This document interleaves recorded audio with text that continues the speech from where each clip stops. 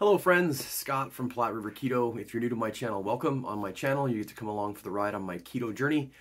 I check in with you at least once a week to update you on my keto progress. Try to check in with you at least one other time during the week to share something that I've learned. Usually something about the ketogenic lifestyle, but occasionally just a little something that I've learned about this journey that we call life.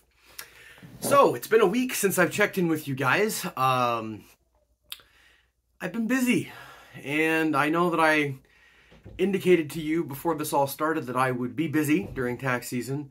I haven't had this channel during a tax season. I actually started everything up in August of last year. So it's been a bit of a struggle. I'm not surprised it was a struggle. It was a struggle last year. Tax season is tough. It's taxing, pun intended. So I've been having a rough time. It's been difficult. It's been long days, a lot of stress. Last weekend, I ate off plan for a couple of days. Last week, I did not get any workouts in, really. I basically went to work, worked a long day, came home, went to bed, repeated. This week, I got a workout streak going again. Those of you who follow me on Facebook will know that I did start working out again on Tuesday. Got a workout in every day so far this week. Didn't get my workout in this morning before I went to work, but I am planning on doing that this afternoon after I drop my daughter off at a church dance. So that's how things are going for me. I have not checked my relationship with Earth's gravity, nor am I going to. Just wanted to let you guys know that I'm still here. I'm still standing.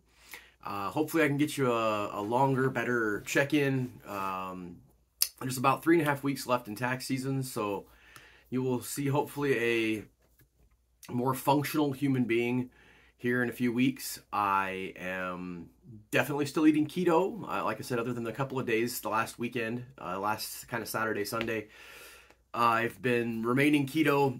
Definitely not, I would call it dirty keto. I guess a lot of people call it dirty keto. I'm definitely having keto snacks and that sort of thing. Things that I wouldn't have, especially when if I was focused on weight loss, which has been my focus, as those of you who have been following along know, for a long time. I was down about 180 pounds. I gave about 10 back. I was down about 170. And the last time I checked in, I was down about 175. So don't know where I'm at. I probably gave a few pounds back. I might be closer to that 170 at this point, but I'm not going to worry about it. I am going to refocus after tax season is over. Having said that, not going off the rails. Get to celebrate my wife's birthday tomorrow. She is, I don't know if she cares how old she's turning, but I'm not going to tell you. She can tell you if she wants to. But we get to celebrate her birthday. That's going to be fun. And planning on doing a keto birthday cake. I did give her the option of certainly not doing that if she didn't want to. But as most of you know, she's keto with me most of the time.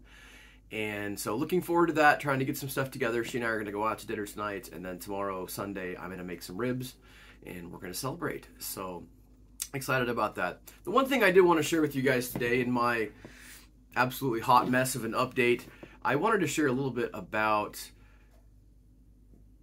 keeping going. I noticed for me, while I didn't get off of my eating plan, I definitely got off of my exercise plan last week.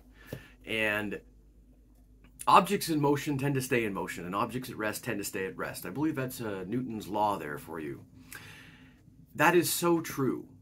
And it was so hard, and has been so hard, to get back into the groove of, for example, getting my workouts in. Because I stopped. And even with just a week of not doing them, it so quickly becomes a habit to not do something. And not doing something, of course, is much easier than doing something.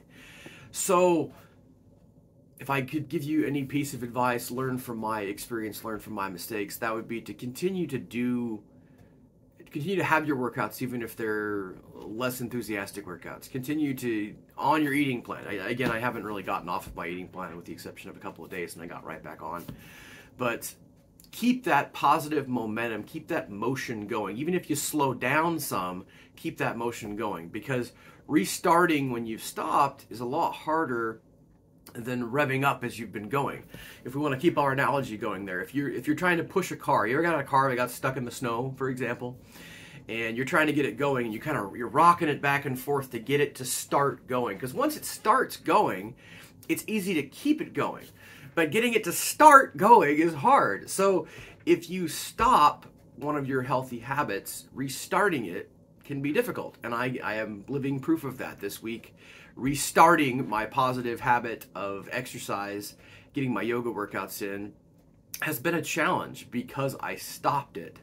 I think if I had maybe done easier workouts, as you guys know that have been following along, I'm in the advanced program of my yoga program. And I think that part of it was I was really stressed, I was really tired, I had some really long days, and I was not looking forward to the more challenging workouts that I have on my program now. There are some different options, of course. I didn't have to not do anything. I had the option of like adjusting my workout, changing my workout to something that was simpler, a little bit shorter, a little bit easier for me. I chose not to do that. I chose to stop instead, which is probably not the best choice, I guess is what I'm saying, long story short.